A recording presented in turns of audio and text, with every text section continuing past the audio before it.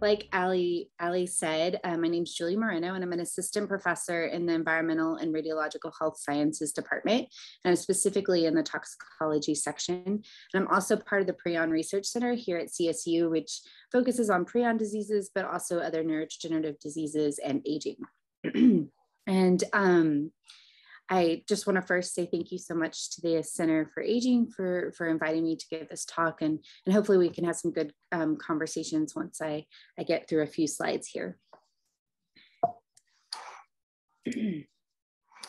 So just as a way of introduction, I thought I would first talk about how my journey how my journey in research has gone. And one of the reasons I start here is because I first started with looking at neurodegeneration in general. So what's happening to the brain when the neurons die, and how do we maybe figure out ways to stop that from happening? However, as time goes on throughout my journey in research, I realized that a lot of this has to do with aging.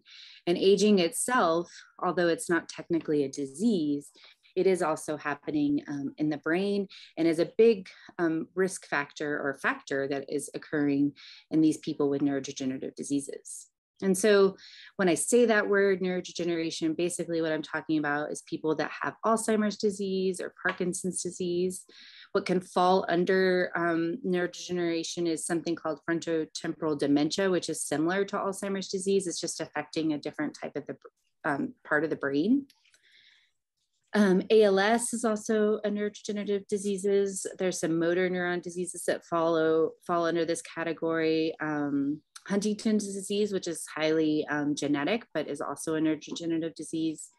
But then, or I guess it's solely genetic, I should say. And then there's also these infectious diseases that I've done quite a bit of research on called prion diseases that actually are fairly rare, but do affect about 1 to 2 people out of 1 million. So it is rare, but it does happen. And these diseases basically look like Alzheimer's or Parkinson's, but super accelerated. And so they're an interesting disease also for us to study when you're talking about how neurons die and how to maybe stop that.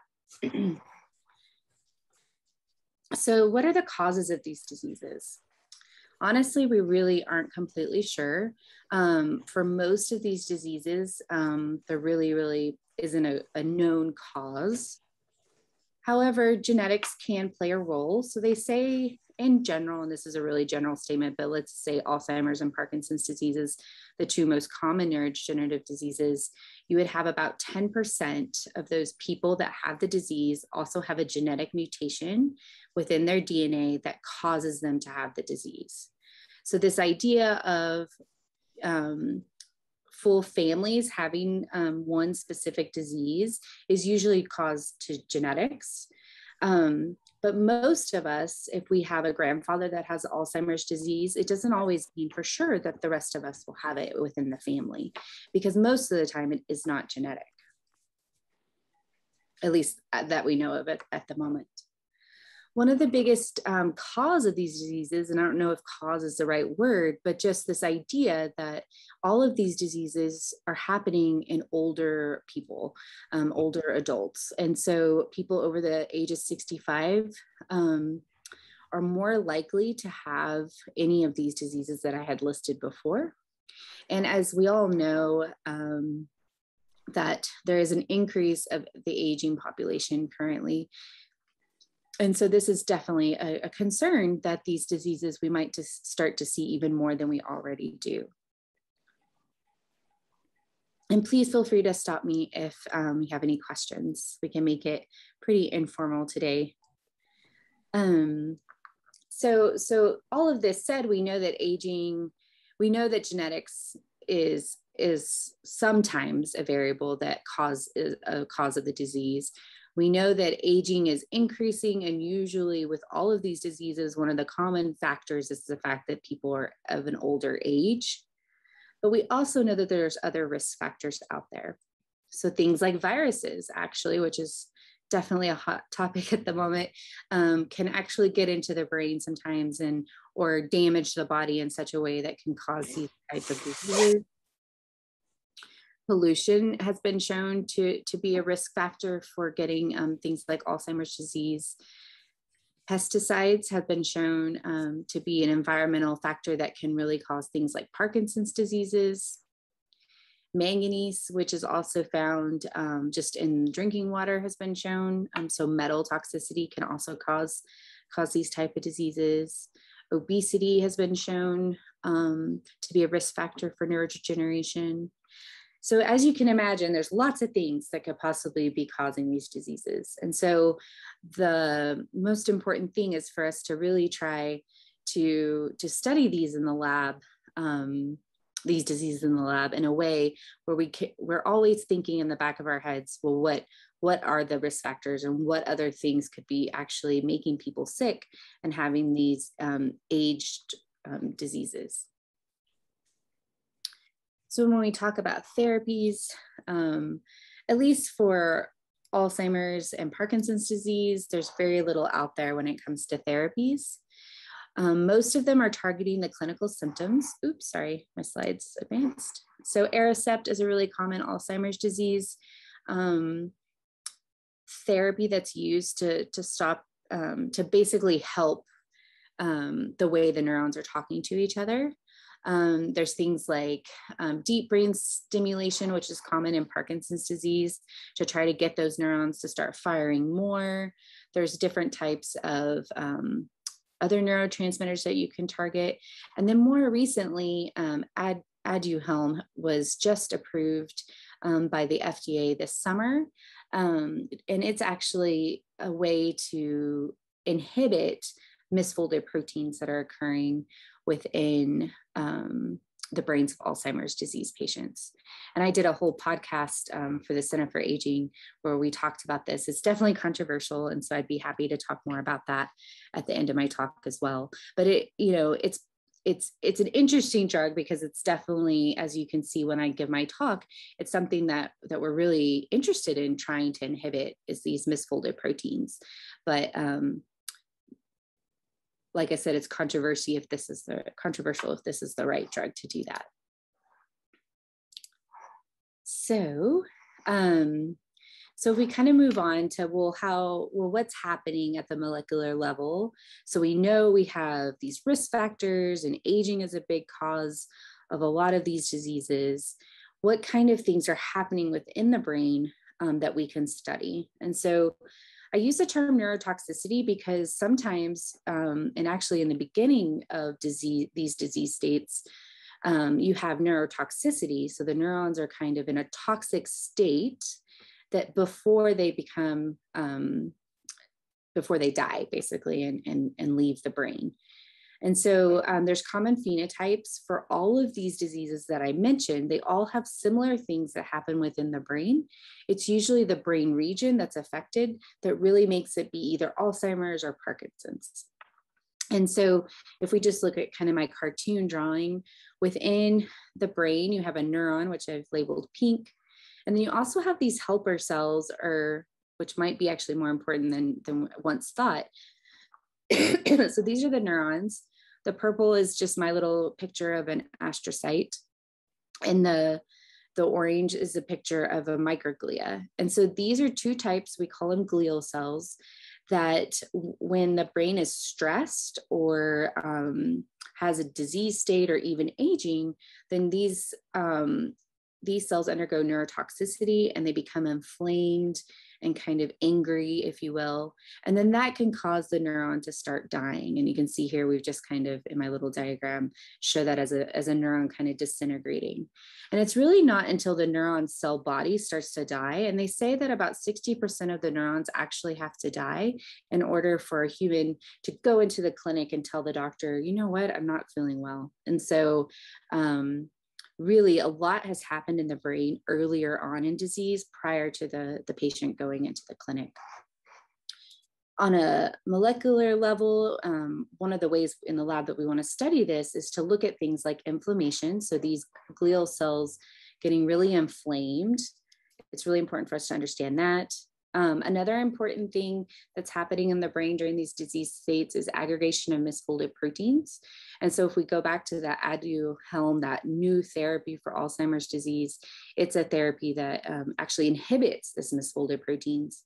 These misfolded proteins are the things that are causing plaques in the brain that kind of goop up the brain, as well as different type of fibrils and tangles that can happen in the brain that you really just don't want because they're not going to allow these neurons to function right.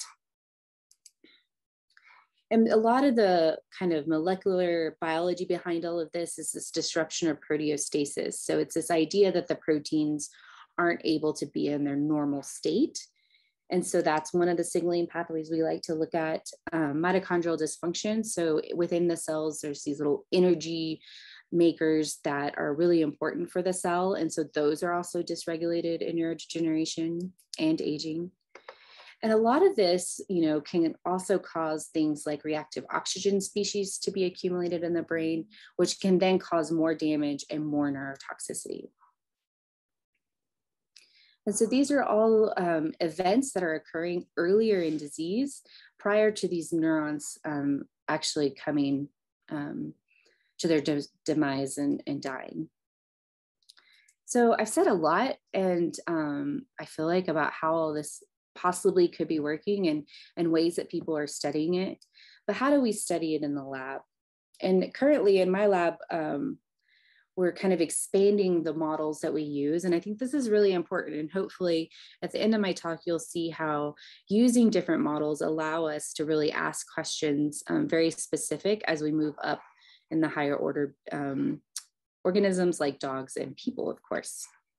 So we use worms, we use rodent models. We use rodents that are either prion infected, because sometimes that's a really good way to look at neurodegeneration, or in the past, we can also use transgenic mouse models. However, these are not your real world type of analysis or models to use. These mice are in a box. They're very happy, but they're in a box, living in a building. However, these dogs and these humans are all having and being exposed to some of these risk factors that we talked about earlier. And so I think the more that we can ask in a companion animal, either a dog or a cat, actually, the more we can really understand, well, what's happening early on in disease to humans prior to those neurons starting to die and aging really occurring. And so I really do think that with being able to study dogs, we're able to also kind of understand or start to understand the environmental impacts that occur that cause these diseases. So dogs have been used as an animal model for human aging and neurodegeneration. There's some literature on that. And one of the main reasons that people have moved to dogs for things like the brain and disease states in the brain is because rodent models can be problematic. One of the reasons is because most of the models out there for and I shouldn't say rodent, I think mostly mouse models. So those mouse experiments can be problematic, and mainly because we're having to use transgenic animals to actually see the disease. So in mice, there's no natural disease course. In order to get the brain to age like a human, we have to actually genetically modify these mice in order to see that. And so you really get this lack of clinical presentation of the disease. You might get some inflammation or misfolded proteins when you add in genetically modified proteins, but you're not actually seeing the natural disease course. And so we know that the dog mimics human aging and cognitive impairment. And so there's this clinical natural disease that's seen in dogs that have cognitive decline, and it's diagnosed in clinics. It is spontaneous, just like it's found in humans, and it does happen in aged animals. And what's nice about using the dog model is it's definitely a condensed lifespan compared to humans. And so here's just a little graph that shows that. So dog years on the x-axis and human years on the y-axis, and you can see that a 65-year-old human is about a 9-year-old, 8.5-year-old dog. And so that really helps us be able to kind of accelerate our analysis. And so some of the data I'll be showing you today is looking at aged dogs versus young dogs in their brain pathology. And so putting this all together and asking some kind of key questions with these canines or dogs, we're really trying to see, can we take what, sorry, I wrote wait, can we take what we learned from the rodents? So from the mouse studies that I've done in the past, plus what other people have done in the past, and apply it to dogs. So that's kind of one of our first questions. And then even probably more importantly is, can we learn even more from the dogs, in the sense, because the dogs are companion animals and they live their life with their humans, are we able to really understand more about the environmental impact, the way people eat, how much they exercise, et cetera, by studying these dogs, something that we would not be able to do with our mouse experiments. So just as a project overview, we're using dogs as a model for human aging. And then we're kind of diving into this idea of looking at mechanisms and then diagnostic approaches. And then also we're even starting some therapeutic research, which I won't talk too much about today, but I will kind of mention it when I'm showing you some other data. And so just to show you some data, we do have some information from aging dogs. So aged dogs have we actually were able to find that they have an increase of inflammation in their brain. And so if we look over time, so this is a 3-year-old, I don't know if you see my pointer, let me put a laser pointer on. So here's some brains that have been stained for different inflammatory markers within the brain. And so what you're looking at, hopefully they're not too blurry for you, but what we're seeing is where there's brown staining, then we're actually seeing the cells being stained. And GFAP is a marker for astrocytes.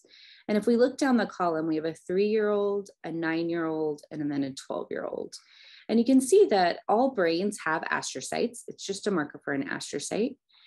But as time goes on, these processes of these astrocytes become very thickened and just showing that they're super inflamed. And when they do this, this is when they'll produce signaling events that are toxic to the neurons. And so this is what we see in neurodegeneration. However, we're seeing it in these dogs that are aged. So again, here's a 3-year-old, 9-year-old, and then a 12-year-old dog. We also looked at microglia activation, which are they're kind of like the macrophages of the brain. And you can see young, there's very little staining. And this 9-year-old dog, there's quite a bit of IBA1, which is that brown staining again. And then in the 12-year-old, you also see those ramified processes and things. Then the next two stains are S100 beta and C3, which are good markers for activated astrocytes. So astrocytes that are really in that activated stage that are ready to go fight off anything in the brain, which unfortunately can also be detrimental to the brain. And so if we just focus on, so you can see here's the control, what I would say a young brain would look like with some staining, but not much. And that just increases over time when we look at a dog that's 9 years old and then 12 years old. And the same thing with C3 as well. And this is just the quantification of that. I should have said this earlier.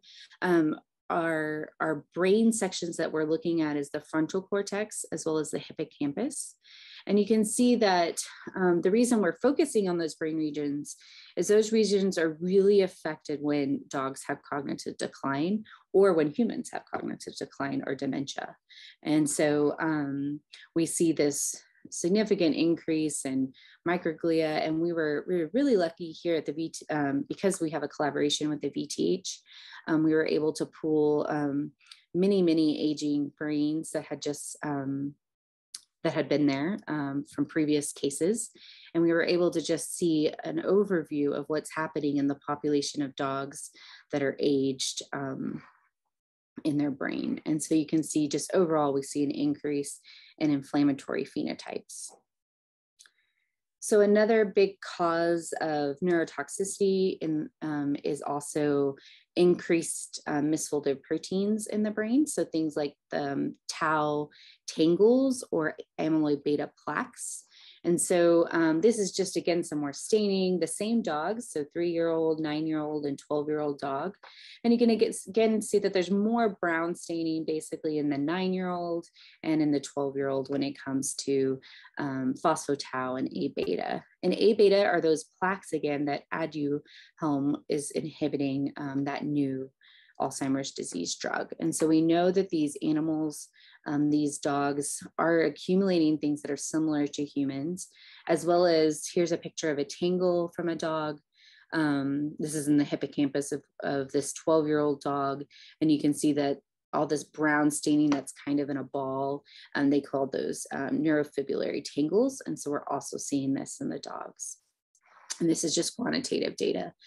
So it does seem like not all of the dogs have this increase in misfolded proteins, but there is a certain amount that do seem to have a rise in misfolded proteins along with that inflammatory phenotype.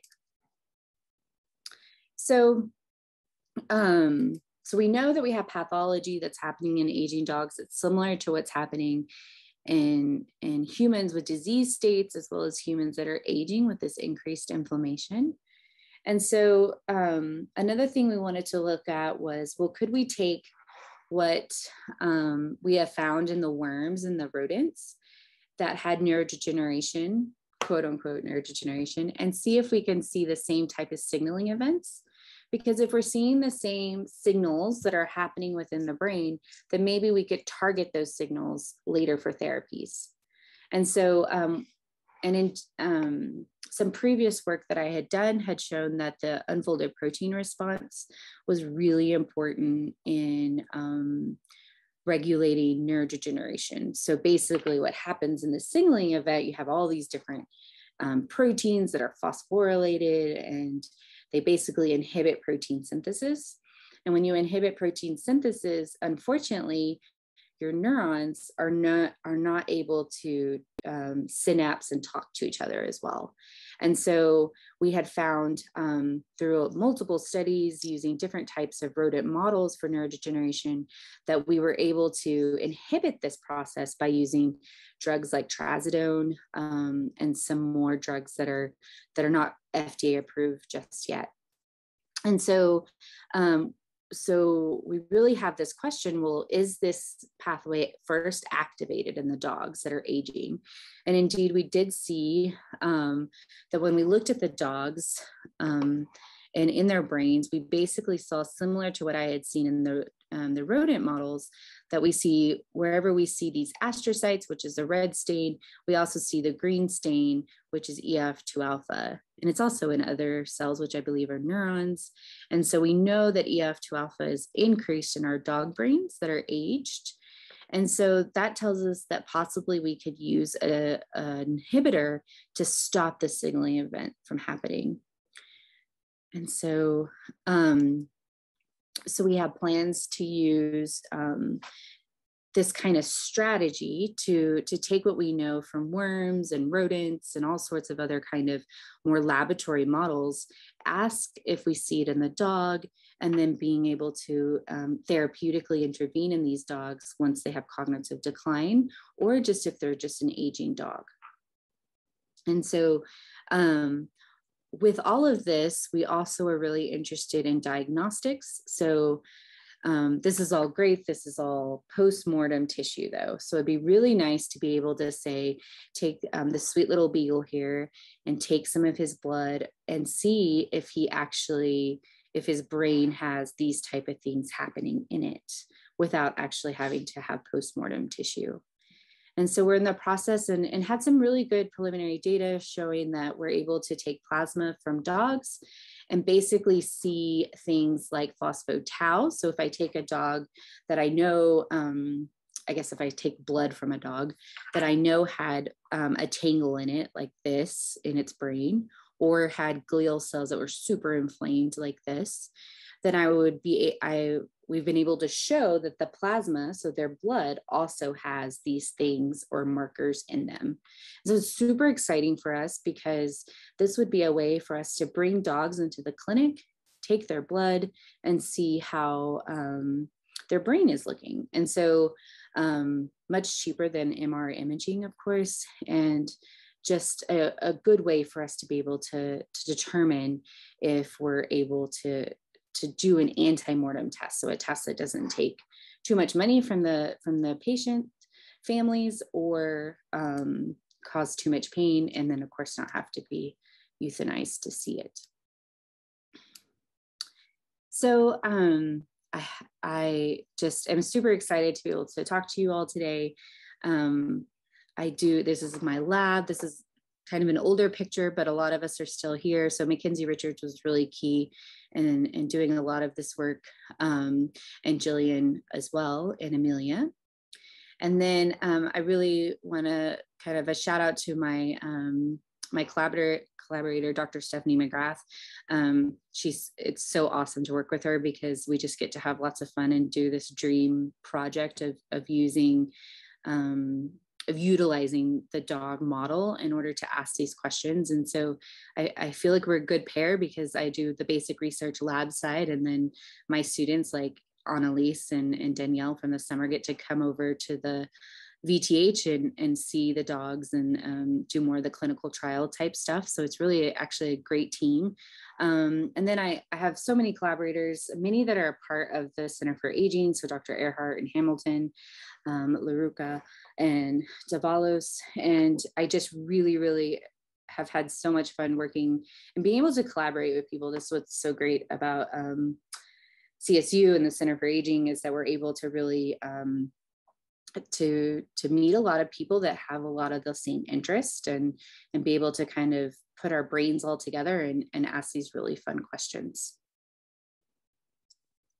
So with that, I'll stop sharing my screen. I don't know if anyone has any questions for me.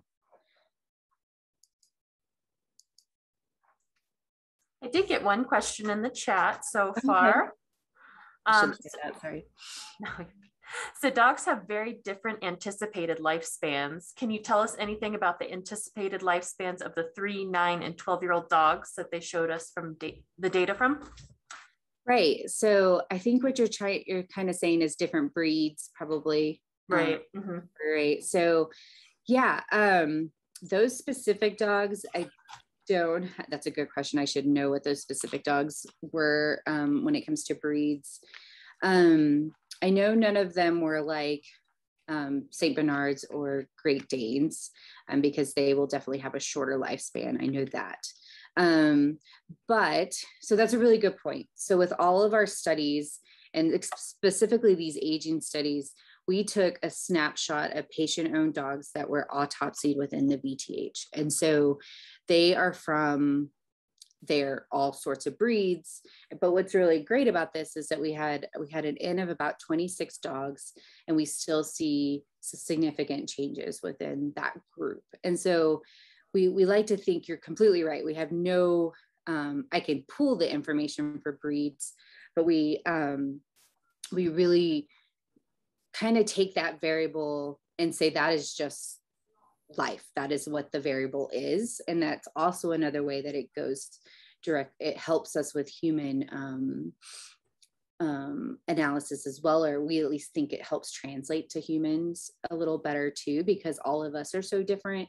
And so if you take 23 humans and you did the same thing, you might see the same significant changes. And so that's a advantage we feel, although you're right, like different breeds have different lifespans. Right. Are there changes in the proteostasis with prion disease similar to aging, but just more global rather than regain specific in the brain?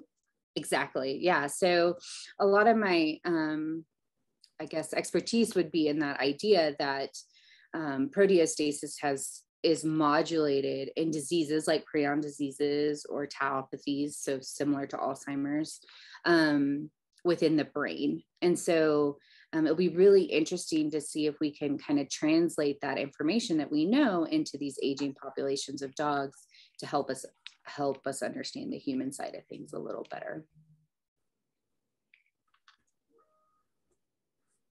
Right. There's evidence that caregivers of people with dementia, cognitive decline, are at elevated risk for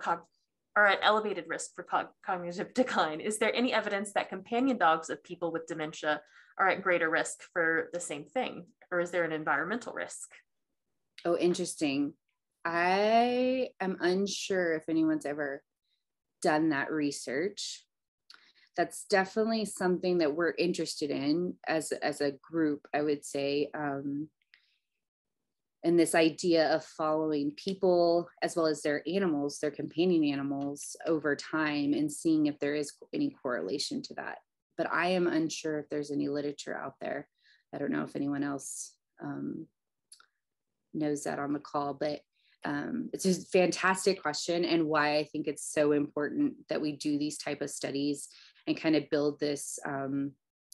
We're also in the process of building questionnaires for the dog owners about their dog, but wouldn't it be interesting to also include their own questionnaire with them? That's a really great question. So really interesting. I agree. That would be a really interesting study. Mm-hmm. So neurodegeneration is a disease of aging. Can you talk more about how studies of neurodegeneration might change if we treated aging itself as a disease and we did more to slow down cellular aging? Yeah, that's fantastic. That's like what I want to do.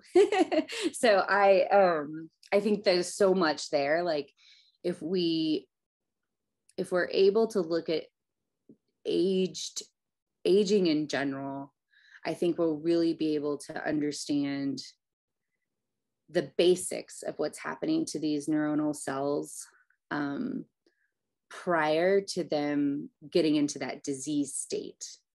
I think if we are able to really understand those cellular stresses, it's gonna take us much farther than we have. And maybe thinking at that with that angle in mind, I think will help the therapeutics come. And maybe that's why they haven't come yet, because as well as we'd like, because we're kind of thinking once the people have the disease, we're trying to stop that from happening. But maybe we need to ask the questions much earlier, and what was happening in the aging program, in the aging of the cell in the first place. Last night, PBS had a program on the superpowers of bats, one of which is that they do not typically show the same kinds of signs of aging that most mammals do. Average ages are 20 years or less, except for one variety, which has been detected as living up to 41 years. Wow. This sign of low aging is that their telomeres do not shorten as they age. Do telomeres have anything to do with your research?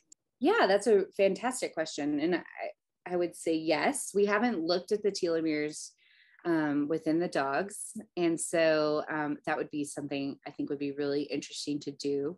We have looked at telomeres in another project that I'm part of. And we do see with a actual natural model of aging, we do see telomeres decrease. And so I think telomeres will be definitely something that would be great to look at. And I have another dog question. Do you know if the dogs that you study have a decline in mobility and other signs of aging? I don't know. I would have to look at I should do that and go back and look at their clinical signs.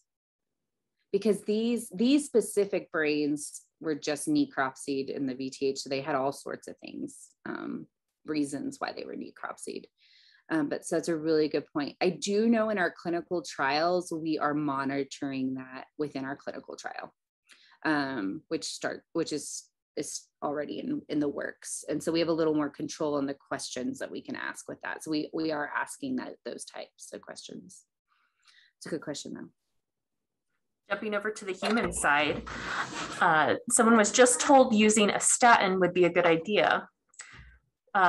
learning about statin, she understands that it would affect inflammation. Could it be an insurance policy against brain challenges? I don't know. I don't know if I know enough to answer that. I don't know. I mean, it's definitely going to help like your blood, right? I mean, I'm assuming like your everything kind of flowing well and things like that, your blood system, so your vascular system. I don't know how much it would help with the inflammation induced by aging cellular stress, for example. I don't know if we know enough to say that, really. That one's a hard one for me to answer just because I don't know, I think, enough about it. All right. Do drugs that inhibit cells, I'm going to mispronounce this word, I apologize, senescence, hold any promise for improving cognitive decline associated with neurodegeneration? So senescence. So thanks. Do the drugs that inhibit senescence, so drugs that inhibit the cell from growing, well, senescence is like the stopping of the cell. I don't know. I mean, yes. Okay. So I think that there's a lot out there that could be helpful. I'll say that. I think there's a lot of drugs that people have tried singly that work in a rodent model of neurodegeneration, or even in human trials. They might show some promise, but I think it's really important that we all think about this idea that therapeutically, to stop the brain from having neurotoxicity, and that could be aging induced or disease induced, that we're going to need to, one, it's all about timing, I think. So it's probably fine to inhibit that senescence, but is that going to be bad if you inhibit it for too long or not at the right time of disease state or aging? And so I think that unfortunately, we have to really be careful of the window that we have for certain signaling events to occur and ways that we can therapeutically intervene, and that we probably are going to have to use multiple things. In a perfect world, we would take just a magic pill and with one thing in it, and then we'd all feel better and not have neurodegeneration or aged brains. But that's not going to happen probably. So we'll have to figure out ways in the laboratory to try to stop it at different time points and then combine those drugs, I think. So sure, I think inhibiting senescence might be a good way to do that, but I don't know if you would want to do it throughout the disease course. Because I think that's another thing that I didn't mention very well or stress very well, is that the unfortunate thing with neurodegeneration and aging is that they're diseases of age. And so they're chronic, they take forever. And so when it comes to therapeutically intervening, we're going to have to remember that you probably can't be on certain drugs forever. And so we're going to have to kind of change, I know I'm using my hands a lot, but change the way we deliver these drugs and the timing of them. All right. I have a friend who's a math professor at CSU who has been diagnosed with Alzheimer's. Would you mind if they contacted you regarding Aduhelm? Oh, sure. Yeah. All right. I will go ahead and send that person your email if that's okay. Oh, sure. Yeah, that's perfect. That's fine. All right. And someone said, love that comment. Timing is key, and it may very well take a multitude of well-timed approaches. Thank you, Dr. Moreno. No problem. And if anyone's typing something and just wants to say it out loud, feel free to unmute yourself and we can continue the discussion. Yeah. This is Lene. Oh, hi, Lene. Hi. I'd like to know how well supported the links are between exposure to, as you said, pesticides and various kinds of pollutants and chemicals, because we live in a very chemical heavy environment, as do our dogs. That's one of the reasons they're such good models, is because they share our diets, they share our activities, they share our air. How well supported are those links? Do you think they might be persuasive in helping get some shall we say, structural changes done so that we're not exposed to so many of those things? Yeah, I mean, I think that's a brilliant question. There is very good evidence of certain pesticides. Rotenone is one of the ones I can just talk a little about, that for sure has just been in the last decade has been able to come off structurally. They've said you cannot use rotenone anymore, at least in the United States. And that's has a direct link to Parkinson's disease or Parkinson-like symptoms. And so I guess there are some direct links to certain chemicals, certain pesticides specifically that I know about. There is some broader links, more in non-developed countries, for pollution and Alzheimer's disease. So India, for example, Mexico City, there's some really astonishing studies where they've looked at in human patients where 25-year-olds in Mexico City will have a brain condition or cognitive decline like a 70-year-old person. And so it's hard to say that's for sure pollution, right? But some of the literature says that that's what they're saying it's due to. And it's more that they're pollution in their workplaces. So they're, in an industry that causes a lot of inhalation of certain chemicals. And it was more at this chemical industry that they were seeing this phenomenon. So I think there's some, like I said, direct links are mostly through pesticide chemicals that I know of. I think more studies would have to be done for like pollution specifically. Things like fires even can be really damaging. And so I know there's a lot of work actually being done within my department on that kind of stuff.